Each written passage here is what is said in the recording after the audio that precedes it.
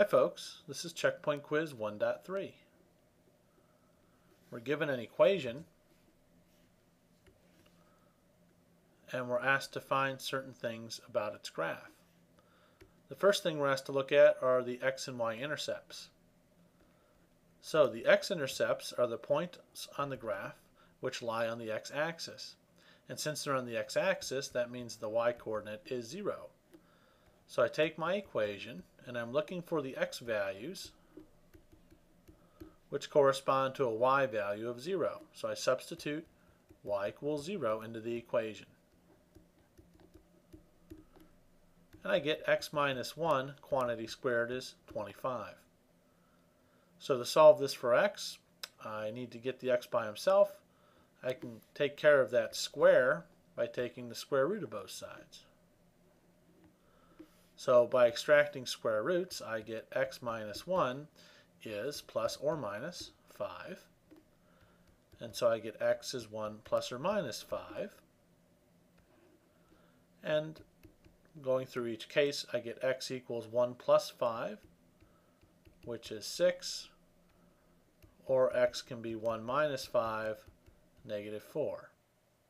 Now once again, the x-intercepts are points. So these are the x values of the points. The y value of the points are 0. And so for my final answer, I get 6, 0 and negative 4, 0. And so those are the x-intercepts. For the y-intercept, these are points which lie on the y-axis. So that means I'm going to set the x equal to 0.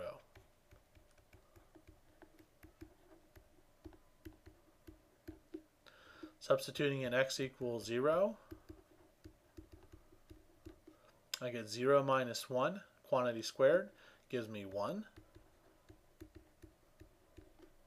Subtract the 1 off from both sides, and I get y squared equals negative 24. There's no real number that I can square to get a negative number, so there are no real solutions to this equation.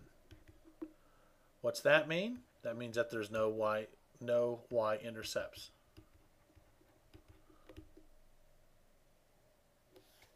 Okay, so that does it for the intercepts. Okay, the second item is we're asked to create a table of sample points, which are on the graph of this equation. And so how do I do that? I'm going to take my equation, solve it for y, and plug in friendly values for x. So we'll start out with the equation as given to us. I can subtract the quantity x minus 1 squared from both sides.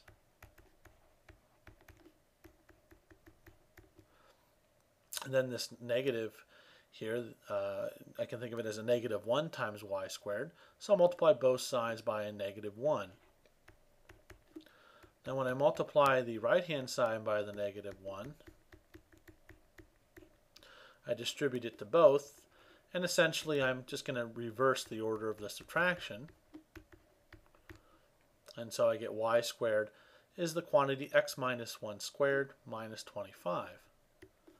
Now I extract square roots. So y is plus or minus square root of x minus 1 squared minus 25. So I'm going to pick some values for x, plug it in, and get out some values for y. Okay, so let's go over and try to make a table. So x, y, and then the corresponding point on the graph, x comma y. Now we know for a couple x values what the y value is equal to because we went ahead and found the x-intercepts. So I'll record these up here. We know that the x-intercepts are negative 4, 0 and 6, 0.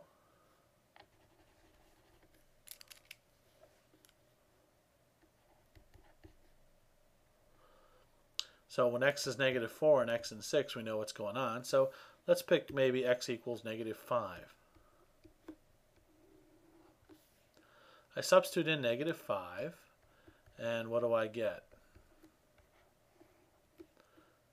I get negative 5 minus 1, quantity squared, minus 25.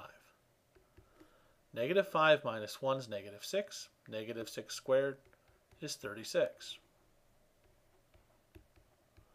36 minus 25 is 11.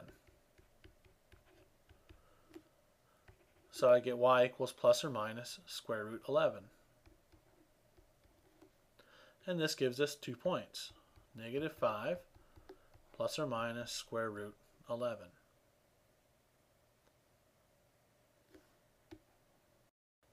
Okay, since x equals negative 4 we already know about, let's try x equals negative 3. So I plug negative 3 into the formula. I've got negative 3 minus 1, quantity squared, minus 25. Negative 3 minus 1 is negative 4. Negative 4 squared is a positive 16. So I get the square root of 16 minus 25. And now I'm getting into trouble because this is plus or minus a negative number. In particular, it's negative 9.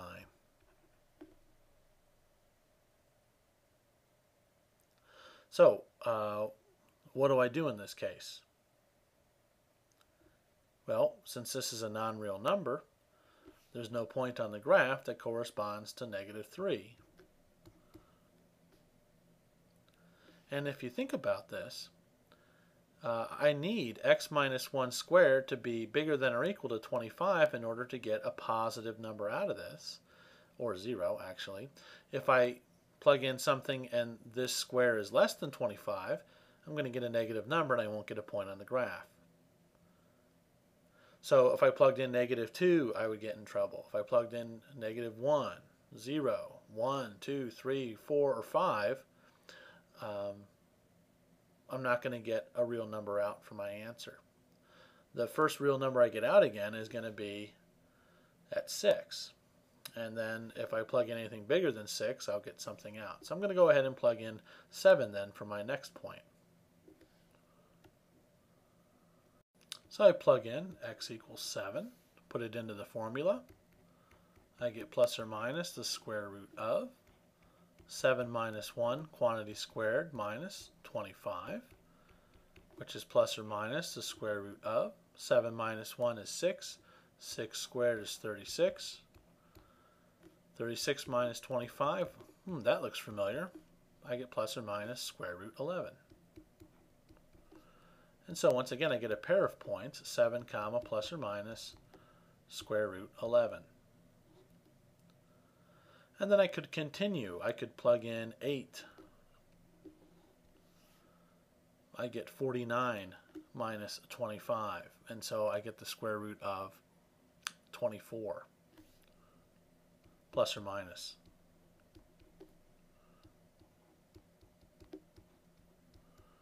And instead of simplifying the square root of 24, I'm going to leave it as the square root of 24, so it'll help me graph the points when I need to.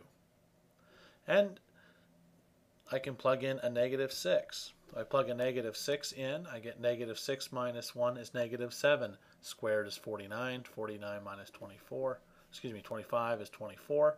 So I'll also get out plus or minus square root 24.